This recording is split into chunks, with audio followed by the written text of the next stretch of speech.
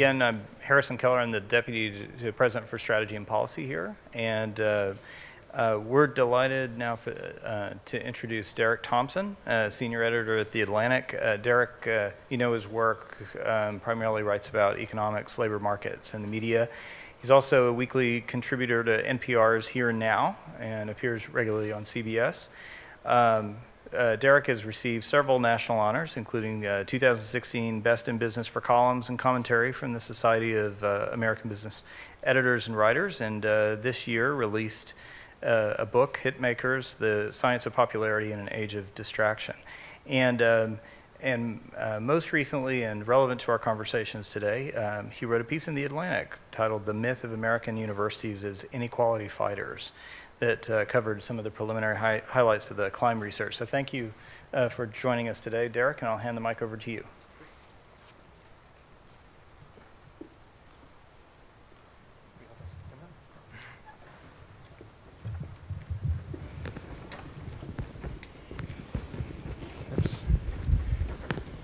Hi, everyone. I am so unbelievably excited for this panel to be talking to two intellectual heavyweights. And I want to preface by the briefest of possible preambles that typically when you have one of these panels and one person seems to be talking a lot more than other people, the audience can get a little bit skittish and wonder if other members of the panel feel diminished or awkward.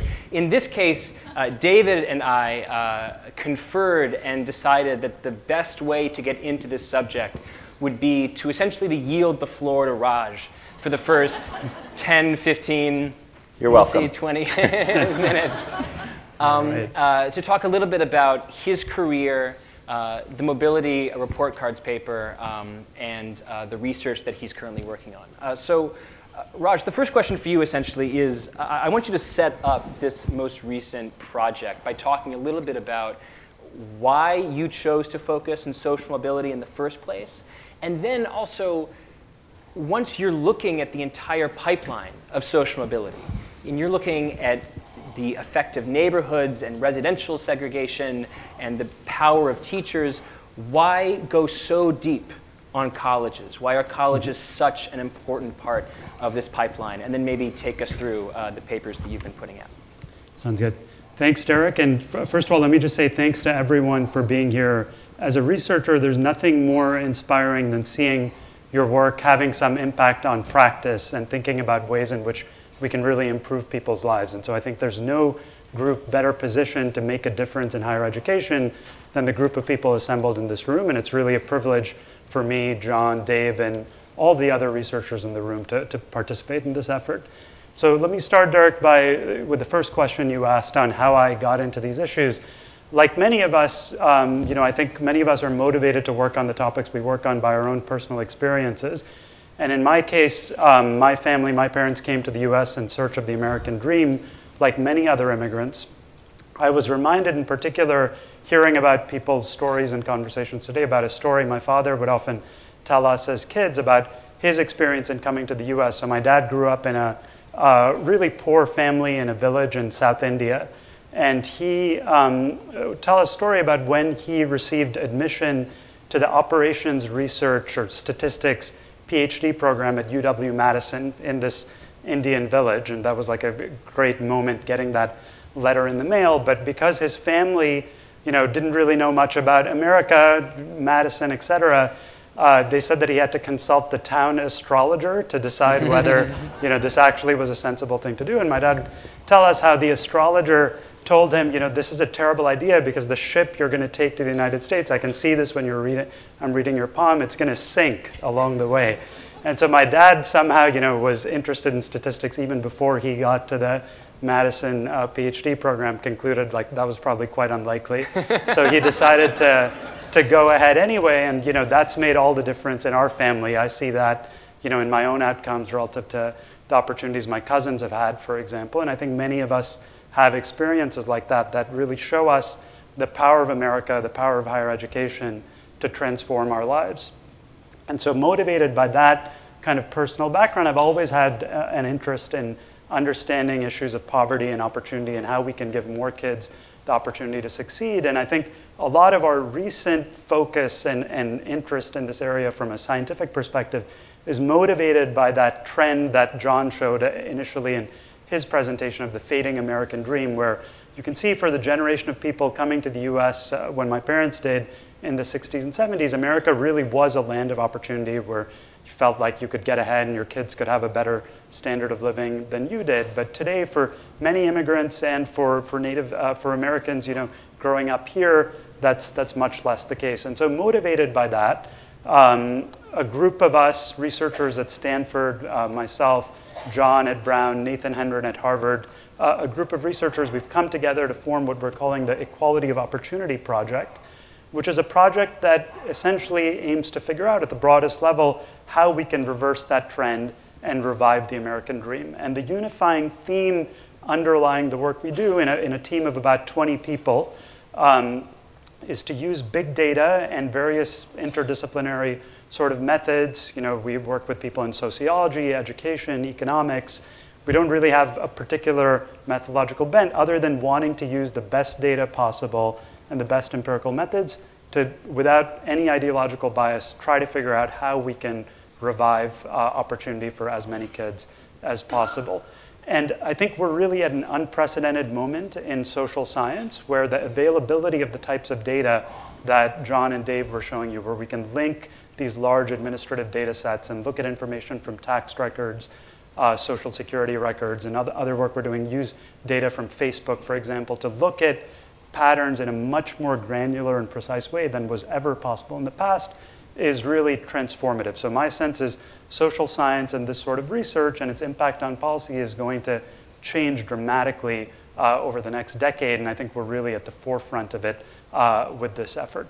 So in the Equality of Opportunity Project, as you mentioned, Derek, we're kind of thinking about the pipeline that is involved in producing opportunity from birth to adulthood. So we see higher education as a very important part of this pipeline, but in much of our earlier work, we focused on conditions like the neighborhood in which you grow up and how that influences your life chances, or how the quality of the teachers you have in kindergarten or in elementary school affect kids' long-term outcomes. And so our sense from looking at this data is that all of these various factors cumulate to really greatly affect kids' long-term outcomes. Why are we focused on higher education in particular here? I think as many of us recognize, higher education is both a key force in this pipeline, but it's also importantly one of the key things that's manipulable. So when we look from a correlational perspective, if we look, for instance, across cities in America where we've computed statistics on which places in America have the highest rates of upward mobility, you find things like places that have strong family structures or a lot of social capital have a lot of upward mobility. So that is useful to know. But from a policy perspective, it's difficult to figure out how you manipulate those factors.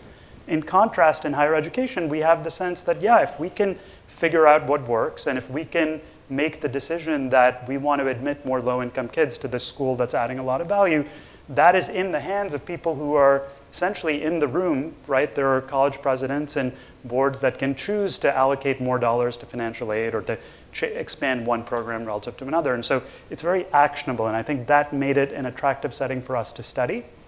And so what we started out doing, as many of you know, is compile statistics on mobility rates across colleges in America in this paper on mobility report cards, which we released in January of this year, which basically showed for every college in America what is the income distribution of the parents of kids entering each college, and what are the outcomes of the children in terms of their earnings at each college. And so putting those two sets of data together, you could ask basically what do the mobility rates of each college look like? That is, what fraction of students at a given college start out in low-income families and end up in the middle class or end up reaching the top of the income distribution. And from that analysis, which basically involved using data from the Department of Education and Treasury, combining those data sources to release these now publicly available statistics on these colleges, we documented a set of facts that I think shed light on what really matters in terms of mobility. So the first fact, which is familiar to all of us, is that there is there's tremendous variation across colleges in terms of access. So there's some colleges that have more low-income students than high-income students, typically community colleges, and then there are other colleges, typically elite private institutions, where you have many more kids from the top 1% of the income distribution than you have from essentially any other part of the income distribution. So that's a fact on access. So then turning to outcomes, which is where I think putting these two things together can be really illuminating, we found that the outcomes of low-income kids, the few low-income kids who ended up going to these more selective schools, ended up looking pretty similar to the outcomes of kids from higher income families, which is really an encouraging fact. It suggests that these kids are not mismatched. They won't underperform at elite institutions. So that at least creates a reason to investigate more carefully how we might increase access for low-income kids more systematically going forward.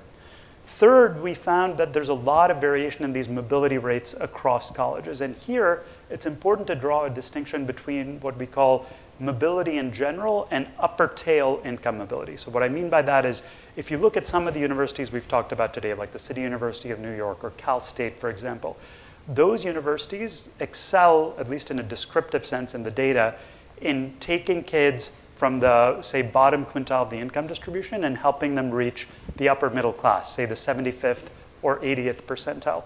If you just look at the data, where are the most kids moving from the bottom to the middle class? It's not at schools like Harvard or Yale, or not even at schools like UC Berkeley or UT Austin. It's more schools like the City University of New York and Cal State and certain community colleges, for example. However, if you look at what we call upper tail mobility, that is reaching, say, the top 1% of the income distribution, or becoming an inventor as measured by having a patent, for example, or starting an influential business, the set of people who end up having those upper tail sort of outcomes are very heavily concentrated at schools like Harvard and Yale, at public flagship institutions. And so some of the conversation we've had earlier today is, should we be thinking about expanding access at just kind of the workhorse schools that have large numbers of students? I think that's absolutely right in terms of the arithmetic of it. You should be focusing on those schools. But if you want to think about kind of the people who end up being really influential, may have a lot of power in society, if you think about this from the perspective of democracy, it's very important to also think about access at the elite institutions or the flagship state institutions, even though the number of seats there is smaller. And then finally, the fourth fact that emerged from that work is a worrisome fact, which is that trends in terms of access at these institutions that are high mobility institutions are actually quite unfavorable. Despite the many successes we've talked about and the efforts people in this room are implementing to try to improve access, in aggregate, you actually see fewer low-income kids at high mobility rate schools today than you did 15 years ago. And that, I think, is particularly an alarm. It motivates the interest in our conversations today. So that gives you a sense of where we came from. What I want to just take a couple more minutes to do now is give you all a broader sense, building on what John and Dave talked about where we're headed, where we hope to be headed in partnership with all of you.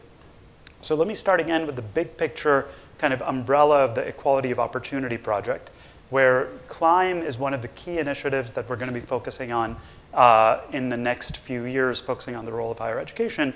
But more broadly, we're seeking to expand our work on the neighborhoods dimension, on other dimensions that we haven't explored previously. So for example, some of you might know in the past we've released data by county or by metro area on economic mobility. Next spring, we'll be releasing data on economic opportunity for every census tract in America. So you will be able to see neighborhood by neighborhood, what do kids' chances of succeeding look like, and what are the neighborhoods where we need to be focusing our attention in order to deliver a better pipeline of kids to colleges, for example, or ultimately to the labor market. As another dimension, a topic that's come up frequently in our discussion today, racial differences by race, racial disparities or disparities across ethnicities. Another study that we'll be releasing in a few months focuses precisely on that issue of comparisons in economic opportunity by race, something we haven't been able to look at in the past because we haven't had data on race, so we focused mainly on income disparities. But as people were anticipating, there's a very different story underlying racial gaps, very different from what we've focused on in the past on socioeconomic gaps, and I think there are some really important lessons there to be learned. Race is clearly a distinct and important issue to think about. Now, coming to what we hope to do in the context of higher education, as I said earlier, the mobility report cards work really raised more questions than it answered. We got lots of people asking us after that paper came out, what does this mean for my college in terms of how I can increase mobility rates? How can I improve my students' outcomes? How can I expand access for low-income kids? What should we do in light of these data? We're really interested. This seems fascinating, but what's the next step? And so that's what motivated John, Dave, and I to come together and say, let's take the next step. Often in academic research, we have a tendency to write a paper and not follow through to the next step of implementation. And we really felt passionate about trying to go further here. And we felt that the key to doing that was to bring in additional data, in particular data from individual colleges that would allow us to see information on the set of kids applying to each college, what their outcomes were within that college for admitted students, which we could then link up with the tax and census data that we're working with to look at long-term outcomes. And then importantly, also data from places like the College Board, which could give us important information on testing data at a national scale and additional information on sort of what the applicant's file looks like.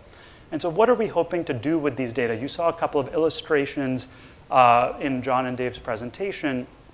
Just to summarize at a bigger picture level where we hope to go with this, I think of this as it's sort of two different buckets. So the promoting success bucket and the increasing access bucket. So let's start with the promoting success or improving outcomes bucket. So the first step, we think, in this analysis is to identify what President Fenwes in his remarks yesterday night called the treatment effects of each college, or what's the value added of each college. So what we've documented so far is just how well kids do at some colleges relative to others, which reflects, of course, a combination of the set of children who are being admitted, so the selection of kids who are entering each college, and the treatment effect, that is the value added that each college has or each program has for a given kid.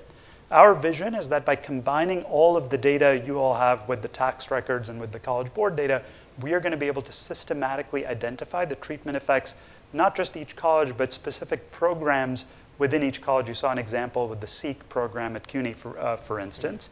And moreover, the treatment effects by students. So maybe some colleges are particularly helpful for kids from low-income backgrounds, for minority kids. Other colleges are more effective with other types of children. So that I see as kind of step one. Now, what's really important then is to ask, what is the secret sauce that sort of makes you have better outcomes in some programs relative to others, and how can we replicate that in other places? Or even short of that, how can we potentially expand the programs or channel more students, more low-income students in particular, to the high value-added programs? So I think that's one set of issues on how we can promote success more effectively, and the data we're talking about putting together with your partnership is absolutely critical for making that happen. A second set of issues is on increasing access. So let's say we've identified a given college X as a high value-added school that's really helping low-income kids succeed. It's really important to then figure out how can you get more low-income kids to attend that college. And when I talk to the Dean of Admissions at Stanford, for example, or at other colleges, often people express the concern that, yeah, we're committed to this issue. We want to admit more low-income kids, but we just can't find, with the metrics we have, adequate low-income kids, a supply of low-income kids who we think will excel here. And so our vision there is, by using information from the College Board and other sources, we will look at the students who ended up being successful in the long run. So take a set of students who say, were not admitted to your school in the past, but we can see in the tax records ended up doing really well in the long run. So you sort of wish ex post you had admitted them. What characteristics do these students have in their applicant file? Do they tend to come from certain schools? Do they tend to have a certain profile of SAT scores or ACT scores? Do they have certain kinds of extracurricular activities? What kind of information might you be able to use as a school to identify more of those diamonds in the rough? And our hope is, by combining those two sets of results, we will be able to help colleges basically enhance their impacts on upward mobility and ultimately solve a big piece of the puzzle in reviving the American dream. So hopefully that's useful as setting. Well, that was magisterial. Thank you. David, talk a little bit about College Board's involvement in this. What about this project motivates you most, both at an organizational level and at a personal level? What are the questions that they're asking to which you are most desperate to know the answers? Well, most of all, the College Board was founded because social mobility was at risk, that colleges got together because they were recruiting from a very small pool of applicants and recognized that threatened our democracy and had the audacity to act in concert and create the College Board. So at the center of our mission is what, Raj, what your life has brought you to, which is the American dream is under great threat, the ideal of social mobility. And I just want to first say, like as a matter of College Board policy, to speak formally before I speak personally, we will consistently and in a sustained way support these efforts, period. We're here for the long haul. We will share data with the full support of our members. We will encourage our members to be involved.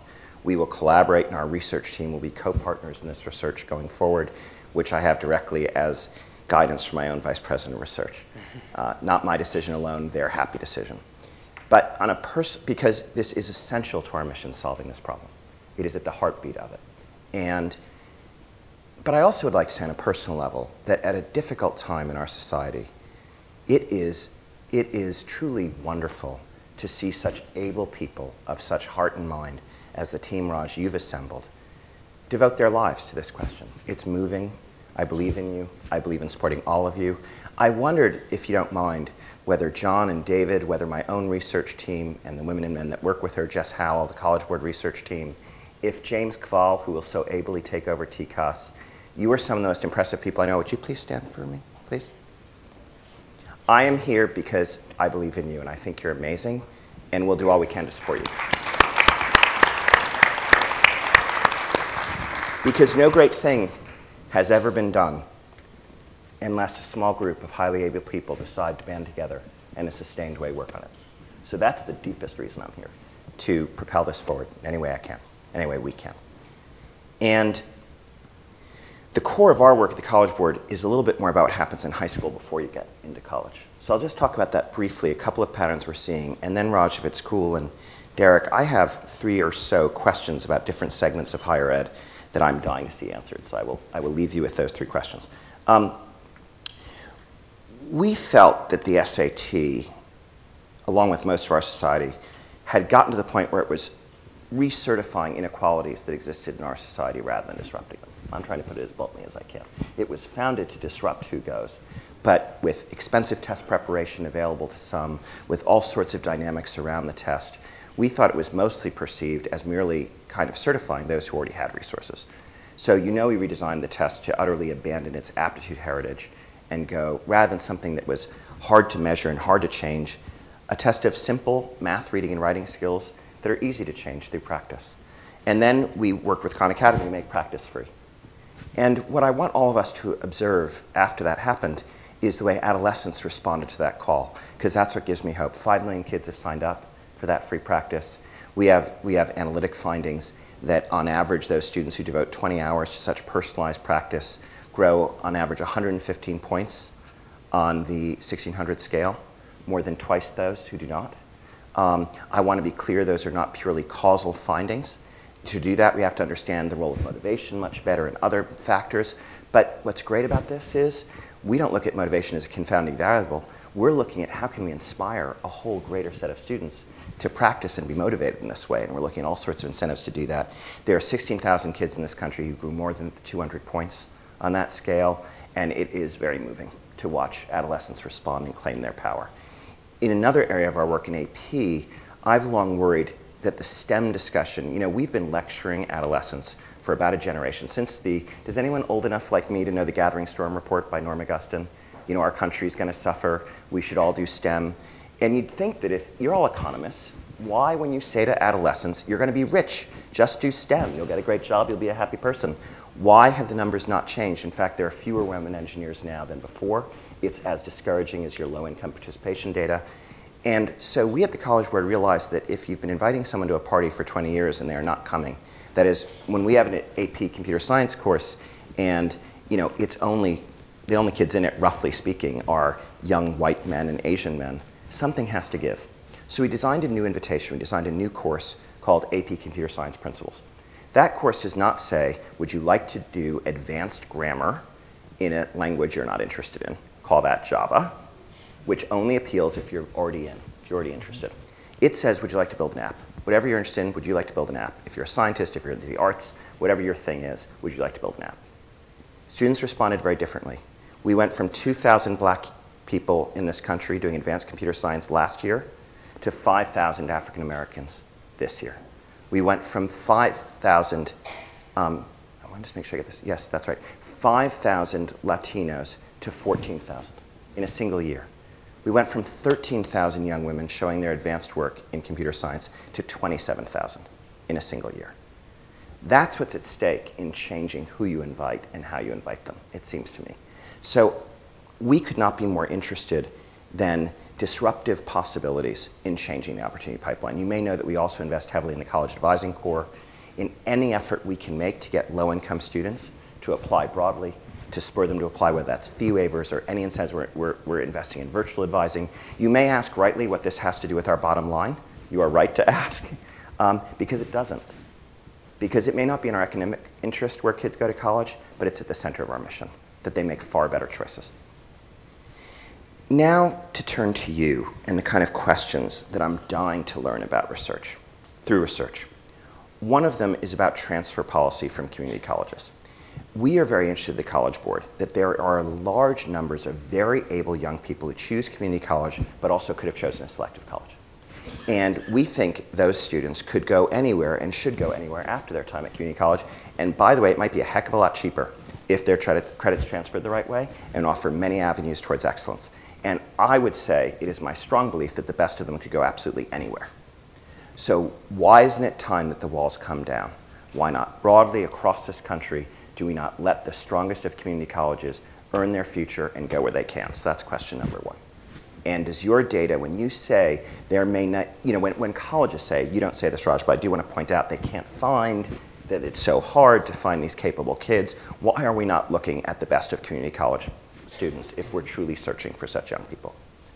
Number two, in terms of large publics and the public flagships and their incredibly powerful networks of schools, you've shown today good news about UT Austin. We've talked about UNC and the Covenant. We've talked about the University of California system. But unless I read your data wrong, which I would love to be corrected, there are enormous gulfs in the role of large publics in their states. That is, the proportion of the bottom 50% of income is radically different across these states. I don't think that's because, forgive me, those of you at those ones that overperform in this area, that there are kinder, better people running those institutions in California, in UNC. It does have to do with the Carolina Covenant. It does have to do with policy decisions in California. How do we, for Republicans and Democrats alike, make a viable policy set of imperatives that allows public institutions to everywhere? Or am I wrong? But wouldn't that be an incredibly urgent, given the numbers at stake here, to create more public systems and give them the power and resources they need to be like the University of California in their effects? And then third, to be a little hard-hitting, you have a line in your report. You say that the elite, there is not one of the Ivy Plus colleges, I think about 11 colleges in all, where there is a substantial share of poor children from this country, from the bottom 50%. I want to think bottom 50%, guys. I want to be as broad brush as possible, because the fact is in your paper, how many times is it more likely for me to be in those colleges if I'm in the top 1% versus the bottom 50%? It's under 70. 70-something percent. Yeah. So I just want to pause over that statement. So if that is so, that it is 77% more likely. 77 times The more. line, 77 times. The sentence is, children whose parents are in the top 1% of the income distribution are 77 times more likely to attend an Ivy League college than those in the bottom income quintile. And I want to remind us as we note that data that we all remember that they are disproportionately able at one thing, which is staffing what you called the high tail, the upper tail elite, because there's a deep issue of fairness. So to me, I've been trying to think about this analytically. There are only 4 possible causes for that truth. One is there are not enough talented kids, even for the small subset of kids who meet their standards. So the kids are not there, because the advantages of wealth in developing merit are so profound. Number 2, you can't find them. We recruit them, they are there, but they cannot be seen by us. Number 3, we can't afford them, though we'd have to be cautious in saying this publicly given some of the endowment sizes we are discussing. And number 4, our seats are too precious and claimed by others. That is, given the people who have that the most precious asset of these institutions is not financial aid, but the seats, who gets to sit in these colleges. I'll tell you one thing. I am very interested in an analytic exploration of these 4 areas and a careful look at them. The College Board will support that entirely. But I will tell you, I think the likely conclusion is that the SAT must reassert its role to assert merit over privilege. That is, I think it is highly unlikely that any analytic effort will show that sufficient merit does not exist in the bottom half of the American population to be well represented at our top schools in America, period. And it is time to show that, to confront that, to do anything we can to help our members have the resources and they need to make those decisions. That's just one man's view. But I want to understand how your research will prove or disprove that and force the question, at what point, as we ourselves think of a sector, I want to kind of challenge the audience here. There's a startlingly good news quality to this research, in my humble opinion. It shows that college is the one large-scale technology, God bless us, that transforms trajectory, that overcomes the power even of race and class in the society. That amazing data of the funnel showing, I mean, it's so beautiful to watch. Despite the disparities coming in, that UT degree evens it out at the end, and they get to the same income. It's almost a fairy tale. That's the promise of this sector. But knowing that there are fewer low-income kids, a lower share of them in this sector than 15 years ago, something is very badly wrong. And so my question is, how can we seriously, and if it's a matter of resources, I don't think it's a matter of mere ethics. What are the policies, what are the supports we need in place to change that if we're going to re-earn our mantle as a source of social mobility?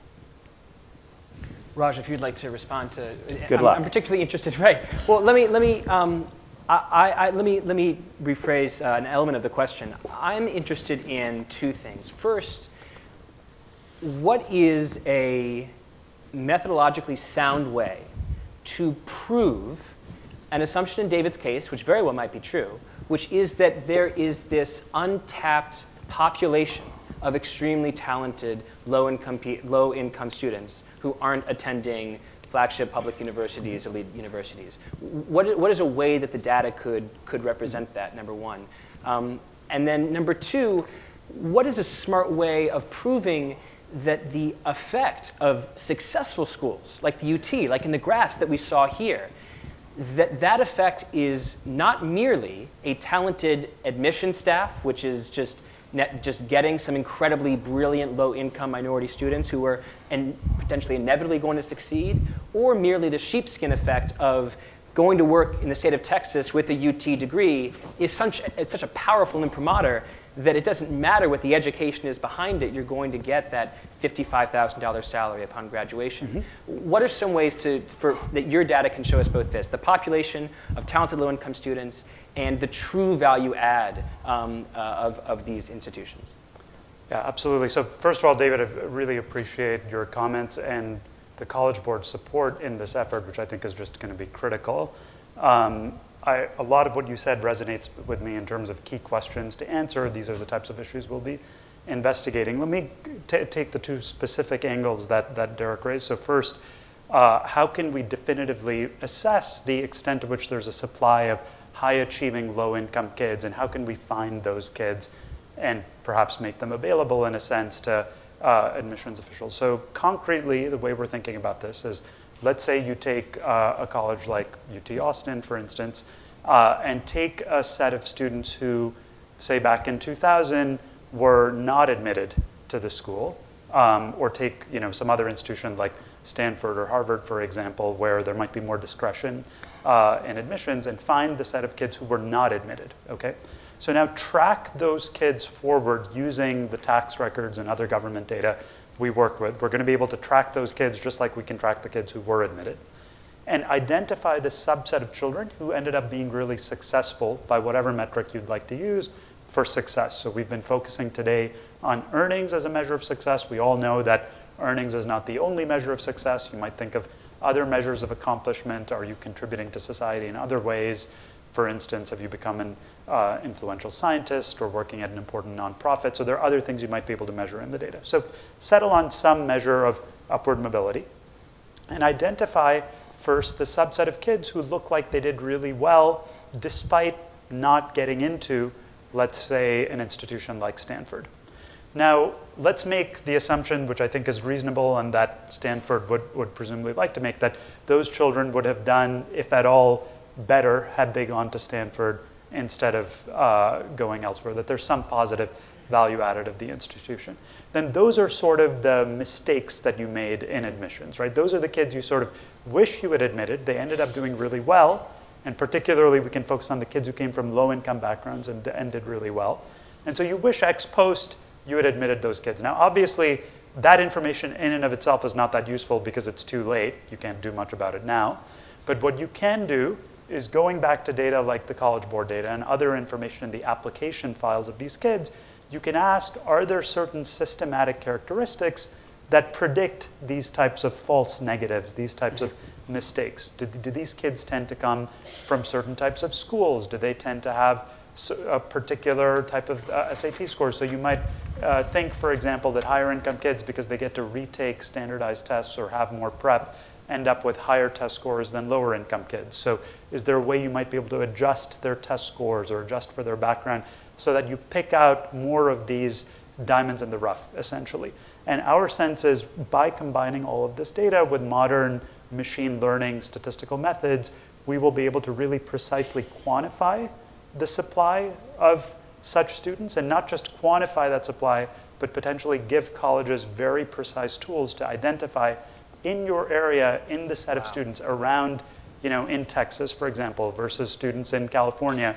These are the types of factors you should be focusing on. So that's the sense in which I think you can give a very scientific, precise answer to your first question. And so just to be clear about this point, because you said something I wasn't expecting, you anticipate that you might not only be able to demonstrate a national population of high-achieving low-income students, but you might even be able to tell colleges, essentially give them the equivalent of a geographical heat map. Here is where they are more likely to be. Yes. That's really interesting. And not just by geography, but on other characteristics as well, right? This is the type of profile you should be looking for, maybe in terms of outreach to get more kids of that type to apply or change admission standards for this particular type of kids. That's where you kind of have the overachievers relative to what you might currently expect. Yeah, and just to pause one more time, it's interesting because one of the implications of your mobility reports card paper, one of the findings explicitly, was that low-income students achieved at essentially the same level as high-income students at these institutions.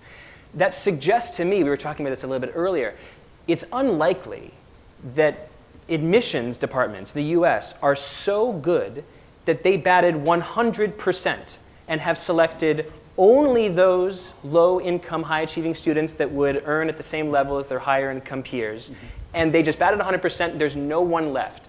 It is much more likely that even if admissions departments are staffed with brilliant, brilliant people, that they batted at some percentage less than 100%, let's say 80, 60, 55, in which case there are thousands more of these students who are out there. That seems to me to be an almost explicit implication of the research finding. Yeah, I think that's right. I mean, I think the question, nevertheless, is how do you identify those kids? And I completely understand that it could be difficult to identify those kids. There's a lot of noise in this process. There are lots of considerations. So, I think that's why this type of empirical quantification is useful. It also connects, Derek, to the second question you raised.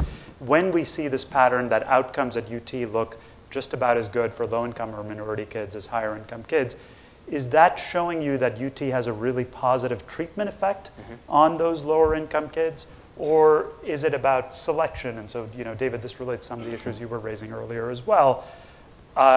You asked, how can we definitively establish that there's a positive effect of attending these institutions or a particular program? So again, to give you an example, you might use something like an admissions cutoff where some group of very similar kids barely got into UT versus didn't get into UT, and you're able to compare the long-term trajectories of those two sets of children to isolate the treatment effect of attending UT as opposed to the ability to select really talented kids. So that's the type of analysis and variants of that we'd hope to do. And there are simpler approaches, just to say it. So for example, we'll be looking very carefully about and I imagine my colleagues at ACT would be similarly interested in, we'd be glad to look at the bottom half of income in this country and show you lots of kids who do very well in our instruments, just to say it, because that would already give you pause. Before, I just want to be careful, Raj, of not getting too exquisite in the face of the astonishing conclusion that there are not enough kids who could thrive at our best colleges in the bottom half of the American human race. Because what I fear about that is an overly precious view of merit, and I think it's important for me to say this as a College Board president. For example, if you argue in the top 1%, like let's say there are enough high-scoring kids, they'll do great at these institutions, and I know they are. Or let's just say before my research team confirms it, I have a strong predilection to believe it. Then you might say, well, they might not have quite the span of extracurriculars. But you know what, guys? I think we should really reconsider on the Common App for college that there should be 3 boxes for extracurriculars, not 12. There should be space for 3 things you are devoted to. We only have evidence at the College Board that one thing outside of your academic work that you have a sustained commitment to changes your likelihood to succeed in college. Why have we created this unproductive arms race of busyness at adolescence? It would be great for the rich kids too, by the way. I mean, the saddest thing I hear from parents is that their kids are too busy. Want to have more time for fun and for family, for faith, for anything but getting into college. And those devotions might be things like your family or work that you do over time, by the way, not necessarily an activity you pay for. So I just think that there's time for a little soul searching, in addition to research, about how have we constructed a world of merit that could even have allowed this to begin. So I want to press us on that, to consider that. And I want to press another question. David, if I could just jump in for one second please, related to that. So on the issue of merit, I completely agree that it's implausible that merit is so concentrated in the top 1% in terms of innate ability or intrinsic ability. But relating to an issue that came up a number of times earlier today, I think we also have to remember that the students who colleges are considering admitting have experienced 18 years of very different backgrounds, right? Yeah. Relating to other aspects of what we work on our team, of neighborhoods and schools and the various other disparities that have played out. And so if you think about merit at the time of entering college, no question. I absolutely agree that there's, we need to investigate this very carefully, but it might be less extreme than one would think. I think despite the ravages of inequality, let's remember we're talking about staffing only the very top colleges. Yes. So I'm not trying to say the bottom 50% has equal life chances, but there is a group of them, and I think it's much larger than we're considering, that resist and even are strengthened by those forces. But let's keep that debate aside, but that's my strong hypothesis. And if that is so, we have a reckoning to have. We have a hard set of discussions about what is true about higher education in America, because if it were true that there were such kids, that we could find them, and nonetheless that they are not there, then we have to ask if our best colleges are advancing socioeconomic diversity and strength, or the opposite. I just want to press the case till we look in the mirror and ask ourselves, be so careful to earn our rightful role. I'm so proud of it, by the way. I hope my colleagues in higher education and K-12 get my pride in the role of college, but we must earn it by our results and who's there. And I'll ask a question about that I think is a bit hard-hitting. Let's not underestimate the value of sheepskin, Derek. You kind of threw it aside as if, if a degree gets you a great job and it can overcome inequality, the sheepskin's great. But I want to ask us as an audience how far we want to take that. You could almost take from this research that we should give out degrees en masse because there's such a great inequality enhancer, let grade inflation go amok, give out degrees as much as possible to a wide range of kids. It would lead to social equality. And I face this in my daily work, so I thought I'd throw out a hard question that I'm facing. We've decided, and I worry about debt without degree, so I worry that we've got another problem that we're staring at, which is that investing in all kids, regardless of readiness, when they don't complete, can lead to catastrophic effects where they partially complete degrees. We talk about the private sector colleges doing it, but I just want to be clear, it's also done by the fact that if you're not ready and you're in remediation, you maybe shouldn't be there, and colleges have not at scale reversed those forces in it. So what is the standard of readiness we believe in? And I'll give you an example. In dual credit, for example, and I face this every day, 97% of the kids get credit. Now, I know some of the partners in dual credit do it very differently and have standards. I'm talking about a global effect here, which could be different at every institution. Whereas in advanced placement, 57% of students earn credit. Should the College Board hold that line? Is that appropriate? Does the meaningful, we see much better completion rates, et cetera, but is it better to hold that line of standards and say there is something to earning a college credit that's demonstrable, that's shareable, that predicts certain success in advanced courses, or do you leave it kind of wide open because getting a degree is such a powerful advancement? We have, that's the last, I think we have, what, 15 minutes left for a Q&A? And I definitely want to give people a chance to ask questions here. So put your hand up, and I think we have someone walking around with the mic if you have a question. I was hoping Raj would answer me. Yeah, sorry. Well, while we're waiting for the mic to get, I mean, I would just briefly say, you know, I think sheepskin effects could be part of what's going on. Yeah. I think the question is scalability. I mean, they fundamentally rely on reputation, right? Imagine that UT were just to hand out degrees to anyone who walked in the door. Presumably, even the sheepskin effect of getting that degree would become much, much lower, right? So you get that effect precisely because of the expectation that there's a certain educational product that's being delivered. And so it's tricky to figure out how you sustain that in equilibrium. Hi, Rebecca Karoff. I'm with the University of Texas System Office. I'm just struggling a little bit with the focus on, and it's the language that's being used up there, high-achieving kids from low incomes. What about all the non-high-achieving kids who are populating all our other institutions, community colleges across the country, other schools in my system that aren't UT Austin, that are doing phenomenal things, UTEP, UTRGV, you know, in terms of raising the mobility. So I'm just wondering, how do you, absolutely. Do we need to say high-achieving? Is there another way to spin it? So I think high achieving is relevant for a small subset of schools that we've maybe spent a disproportionate amount of time on, but if you look at our data, exactly as you're saying, it's places like UTEP, it's places like CUNY that are really the engines of mobility in a much larger scale. And those kids are, in a broad sense, high achieving, but are not necessarily at the very top of the distribution of applicants, of course. And I think it's critical to devote most of our attention, if we want to think about improving mobility at large, to that set of institutions, simply because of the numbers. This is a point that came up earlier.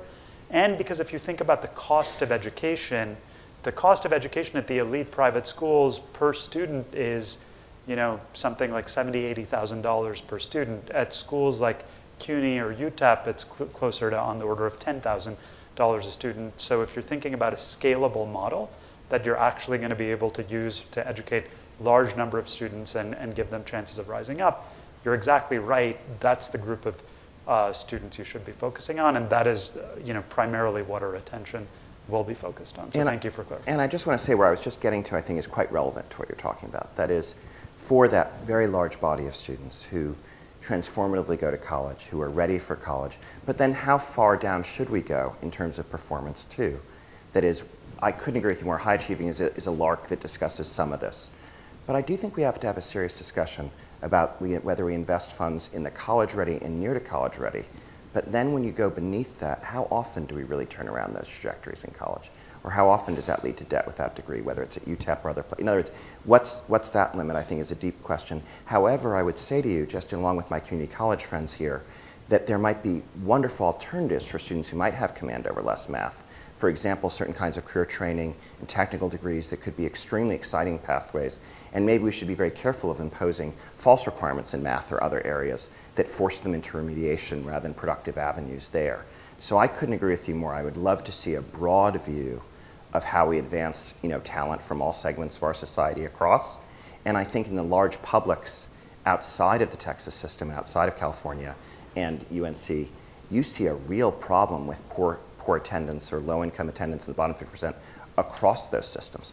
So these issues are prevalent over here. As darkness descends, I can't see Hi. the hands. Hi. Hello. Hi, Eloy Oakley, California Community Colleges. I'd like to respectfully push back on David a little bit and ask you a question. So we're talking about merit over privilege.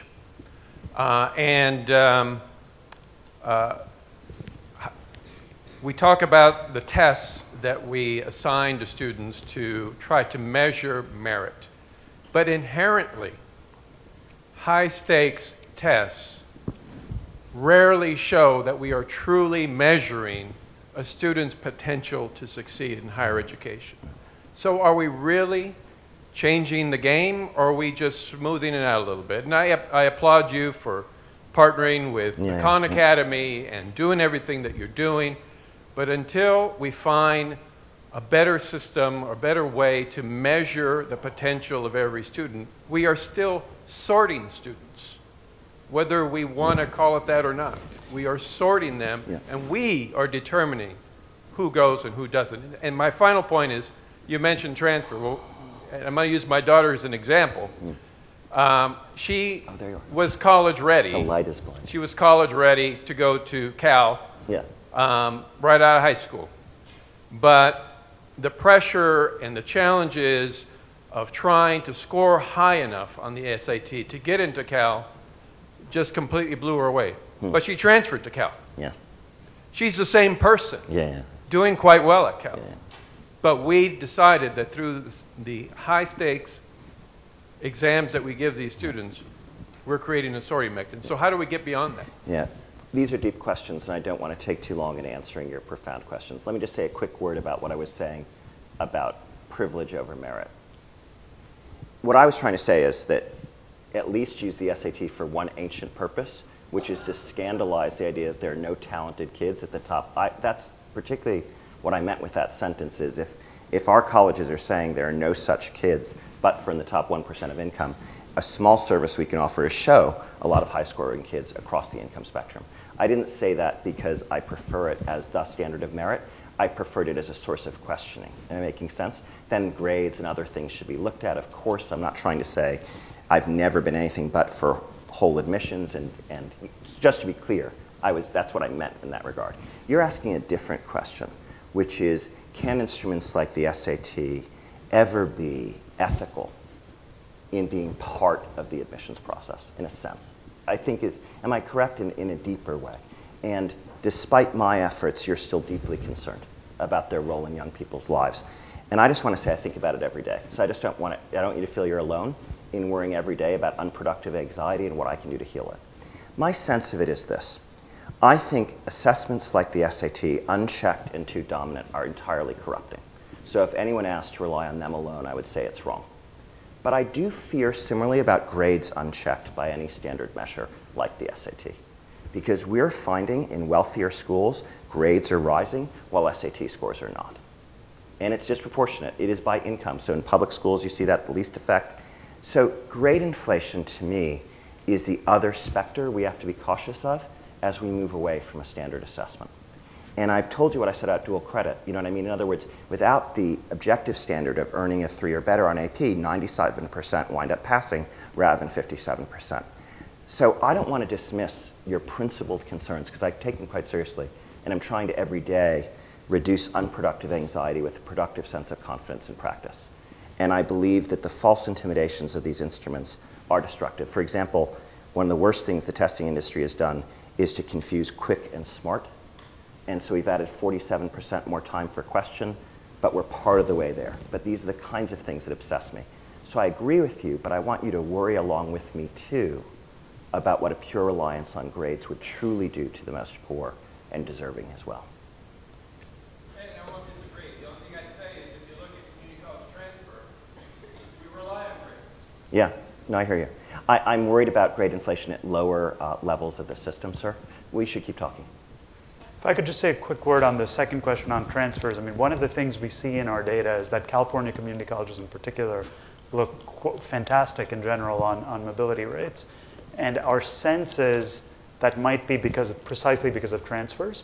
And so one of the things we hope to dig into in this next round of research is understanding how much of the effect we're seeing is through transfers and what implications does that have for expanding transfers in other community college systems in other states. So I think you're hitting on a critical issue that resonates very much with the data. Right back there, please. Oh, I'm sorry. No, right there. Hi. I'm curious about how you are going to think about or account for, as you identify schools that are sort of overachieving in taking low-income kids and their social mobility, how you will sort of account for where those schools are located and what the role of the actual labor economy that they're in. And I ask that because I think that one of the things that gets missing from this conversation often is just literally what's up with the job market, what's changing with the job market, where the job market is strong, and if we're talking about why people in rural areas, are like against higher education or whatever, and because going to college means your kid is gone, like the way in which our society is becoming that we provide opportunity for people in urban areas, but not other places. Yeah. So how you take account of that? Excellent question. So, that gets back to what the limitation of the analysis we've done so far. So you see, for example, that some of the colleges with the highest mobility rates are in places like New York, or the best outcomes for kids. And so, that's perhaps not surprising because of the availability of jobs in New York. So I'll say two things on that. So first, even if you look within the colleges in the New York area, there are lots of colleges that are lower mobility relative to places like CUNY. So it's not entirely a labor market effect. In fact, most of the variation is within labor markets. But going forward, we want to be much more precise about tackling exactly that kind of issue. And this also relates to Derek's earlier question on how we identify the treatment effects of schools. We want to compare very similar kids. So take a child who barely got into one school versus didn't get in and ended up attending a different college within New York, say. That gives you more of a controlled experiment where you can compare two kids who had very similar options, came from the same city, for instance, and so you're comparing apples with apples, essentially, and can isolate the effect that attending a particular institution had. So the broader idea here is to develop statistical methods that we can use to identify those types of carefully controlled treatment effects across all colleges in America, some of which, we might have these kinds of cutoffs that allow us to compare kids who barely got in versus kids who didn't. And in other places, we do things like control for SAT scores, hometown that you came from, school grades, other information we have to come as close as we can to an apples-to-apples comparison. So that's precisely the type of issue we're trying to address in this next phase of the research. Over here. I have a microphone. Okay, so Zakiya Smith, Lumina Foundation. And I'm wondering, someone made a kind of almost an offhand comment about how more selective institutions or institutions that tend to do, some that tend to do the best in some of the outcome measures spend so much per student, right? And the places where students don't do as well probably spend much less per student and also have fewer resources to spend on students, so it's not entirely surprising.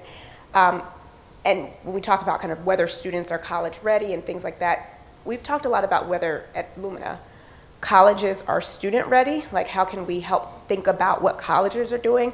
And if we weren't in higher ed, like if we were thinking about this in a K-12 context, it would be, I think, completely foreign to talk about whether students are ready enough to enter, like, I mean, we do talk about student readiness in third grade, but when we think about the solutions, we don't think about sorting the students differently in types of schools. We say, what resources do the schools have, and can we do a better job in giving them the resources that they need? So if the California community colleges aren't doing as well as the CSUs, who aren't doing as well as the UCs, say, well, what does the funding look like at those institutions, and can we do a better job? Like, does it make sense that students that score very high on the SAT get the most amount of money and resources heaped on them in higher ed, and the students who need the most get the least amount of money, and the institutions that have the least?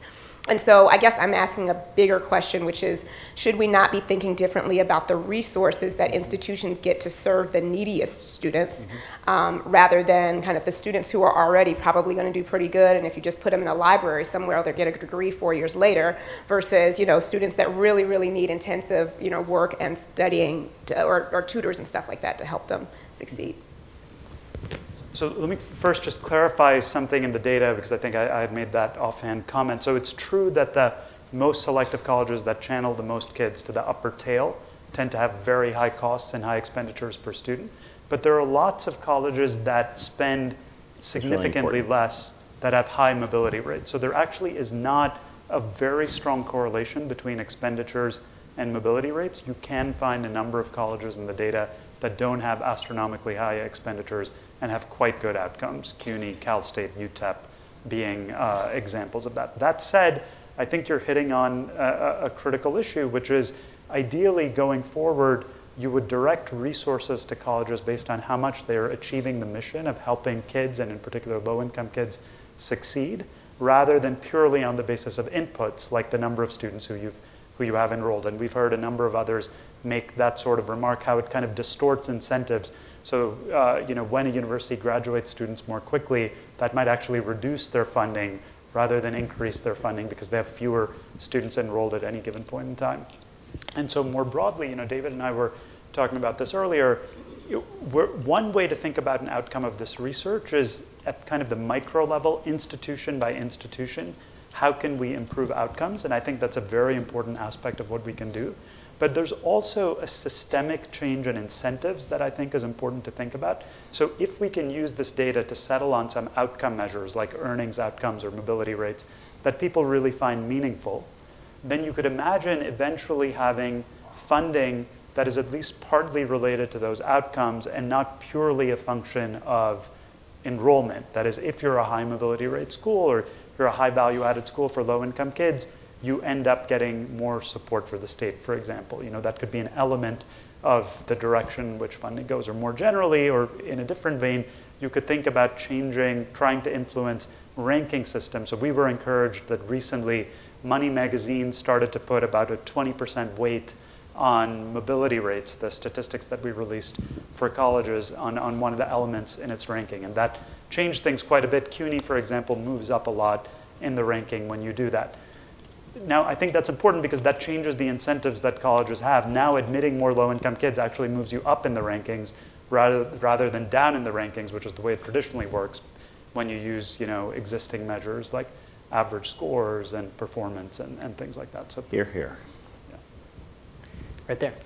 Raj, I'm aware that, especially after this session, your list of additional research questions is very long. But I do want to make the case for one group of students, and that's the students 25 years and older. I've actually noticed throughout the conference here that we've used the word kids a lot, but given that 40% of students in the United States are now 25 years and older, I think that's something that we ought to look at. I'm wondering if you've already done that or whether that is on your list of research questions. So thank you for pushing us on that. So most of our work to date has focused on the traditional college-going ages of 18 to 22. A lot of the results John and Dave were presenting, for instance, use that definition. There's no inherent limitation in the data that says that you have to focus on that group. That was a simple place to start. For data reasons, we have certain measures that we've published that look at students up to age 28. Partly we're constrained by the time span of the data, so to look at much older students, for instance, you have to go basically further back in order to have the full set of years. But going forward, I absolutely agree that it's important to pay attention, particularly when you think about community colleges, for instance. You're missing a huge part of the student body if you don't look at students who attend at older ages. And so that's absolutely something that we can do and that we will hope to do going forward. So thanks for raising that.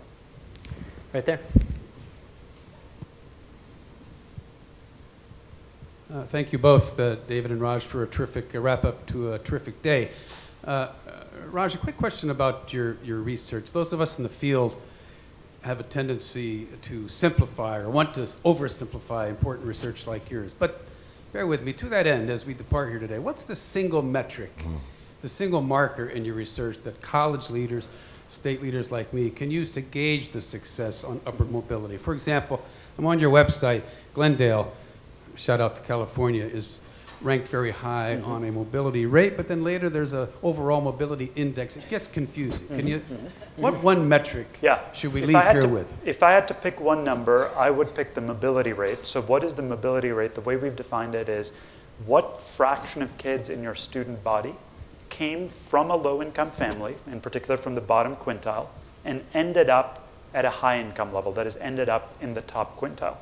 So if you've got 100 students and 10 of them started out poor and ended up rich, your mobility rate would be 10%. That's the kind of number you see at a place like Glendale Community College in Los Angeles, which is the example you just gave. It's a very high mobility rate because you're taking lots of kids who started out poor and helping them reach the upper part of the income distribution. Why is that an attractive statistic?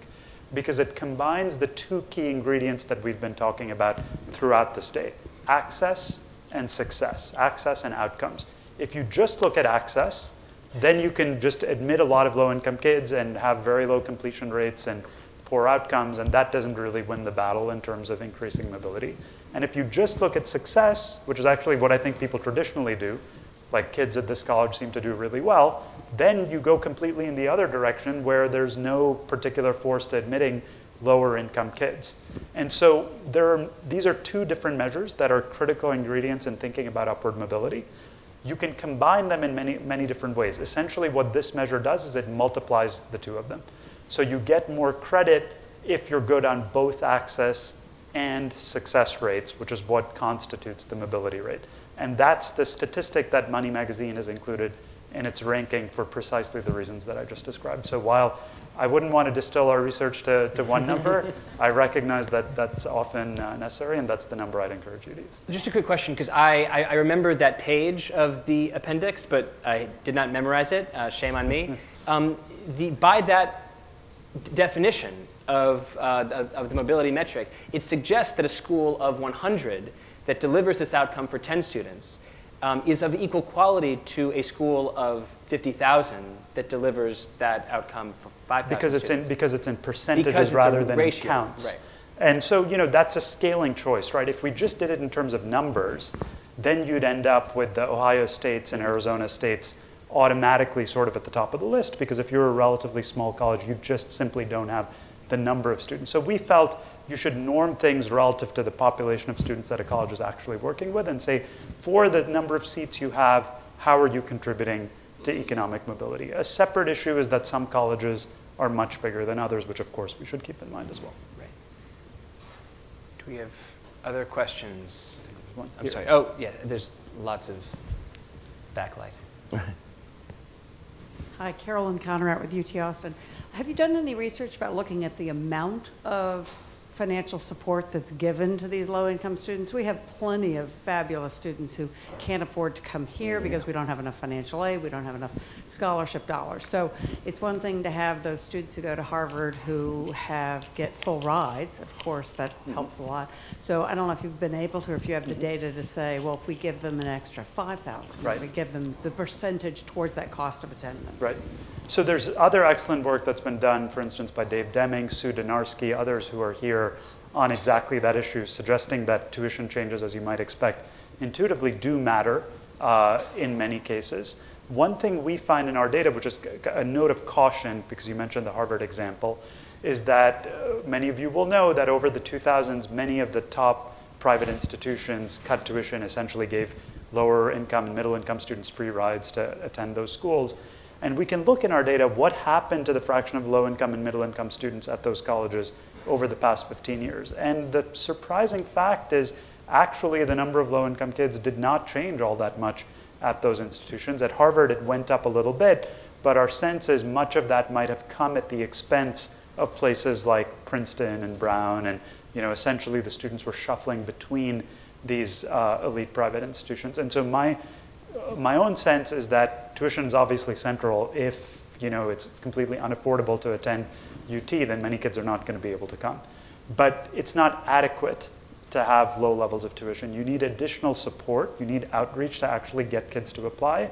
And then you need kids to feel included and feel supported once they're here. So some other work we're doing, we're working with Facebook data to look at networks and look at how kids are connecting with each other at colleges, in neighborhoods, and other institutions. What you often find is even once you show up at a place like this, kids from lower income backgrounds are more disconnected from the network, and that can be predictive of dropping out and things like that. So I think money matters, tuition matters, but it's a first step in a broader, more complicated puzzle. And just you all know it, but to say it again in a clear voice, advice matters so much by a caring adult or near peer.